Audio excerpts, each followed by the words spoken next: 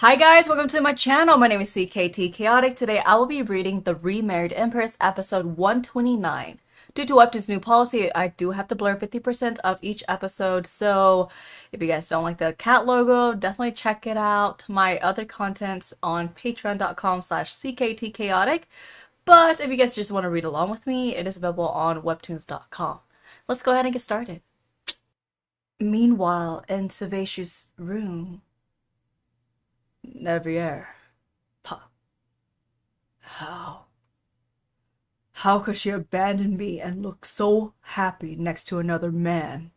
He is possessive. Oh, look how beautiful Navier looks and King Henry. How could she leave me? Oh.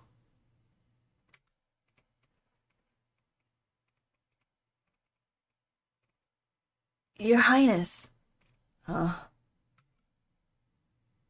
We're late to our engagement ceremony. Come on, I'll pull you up. Oh, is that Navier when they were younger? Oh. Navier! Your Majesty, is he already asleep? Navier! Navier, where did you go? Navier!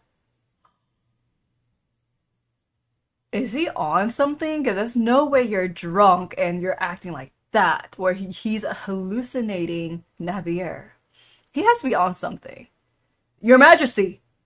Come back! Navier! Please compose yourself, Your Majesty. Navier! Thump. Thump, thump, thump, thump. He still has feelings for the former Empress? And his feelings are so strong that he's causing a scene? What if he casts me aside after the year is up, claiming that everything's my fault?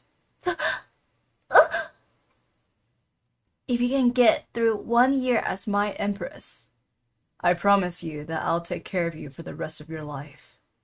He told me he'd keep me safe.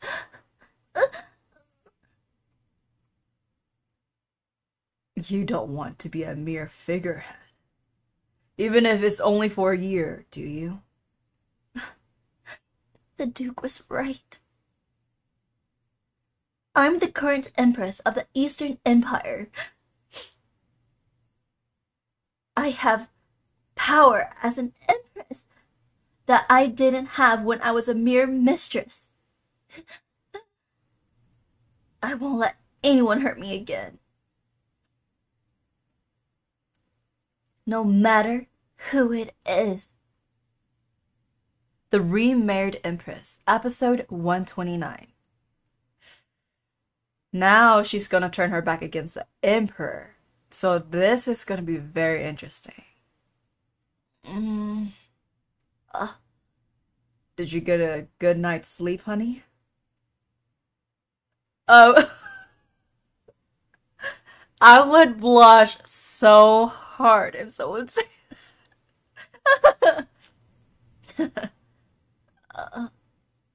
oh. I didn't go to sleep in these clothes. Also, my body feels more refreshed than before. Maybe he... Did you bathe me? Don't you remember? You told me to fill a bath with rose-scented bubbles and wash your hair with fruity shampoo. I don't remember saying that.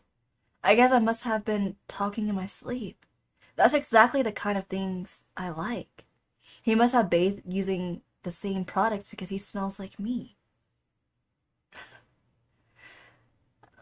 I hope that's the case because sometimes he kind of gives me the he's a little bit too obsessed. And that scares me away. Because obsessive people, yeah, are creepy. I could die happy right now, my queen. My goodness, he really is shameless. My queen. My queen, my darling wife. Navier. That's enough. We have a long list of things to do today. Oh, it's not as if we have to leave right away. I'm not going to let you go. Not even Sovieshu was this free with his affections. Is this how my mornings are going to be from now on? He's like a puppy. I hope this time I can give birth to a child.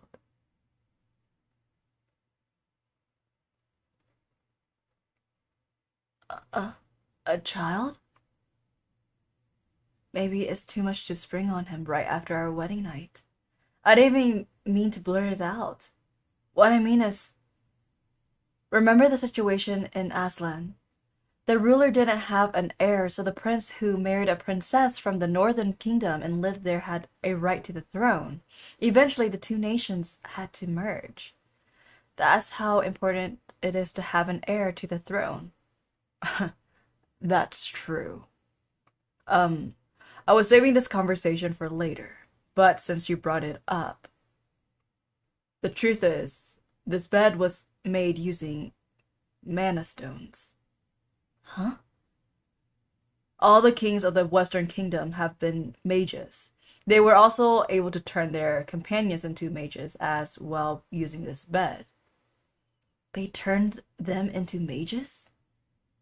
The method's a little embarrassing, so it's highly classified. Are you talking about... well, you're thinking along the right lines, but that's not all there is to it. When a mage is in the vicinity of a mana stone, mana flows between them. This also occurs if a non-mage happens to be between them. If the mage doesn't accept the circulating mana into their body, it flows into the non-mage. If you repeat this process for a long time, that's how you create a new mage. That's amazing. Then is Lady Krista also a mage? Well, this method doesn't always work, but don't worry. We won't have a problem. Problem? Your health will greatly improve once your body starts storing the mana. You'll be able to give birth to a healthy child. The reception hall. I know that laugh. Yesterday, she was busy avoiding Neon. But today, Sovieshu doesn't look very well. Is she not even going to pretend that she cares? Well, it's no longer any of my business. I apologize for coming to see you so late. Your Majesties, congratulations on your wedding. Thank you. Your Majesty, Emperor Henry, may I speak with you regarding the trade between the continents? Go on.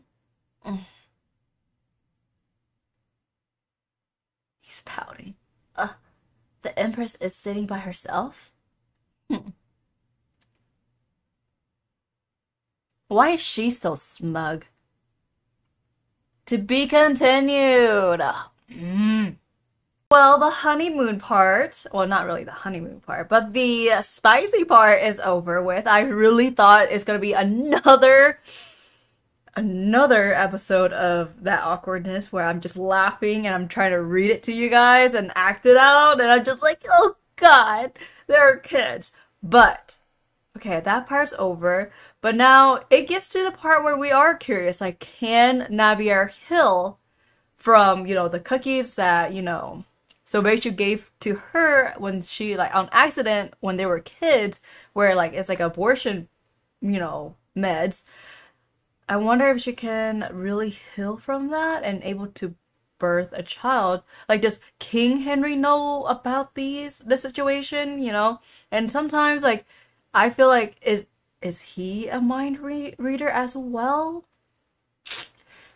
Anyways, it's a lot of stuff moving. And of course, right now, we're trying to figure out what is Rashta up to. Because, everyone wants to... But But anyways, if you guys enjoy my webtoon reaction / reading style, feel free to subscribe, leave a thumbs up, drop some comments, and I'll catch you guys next time. Bye!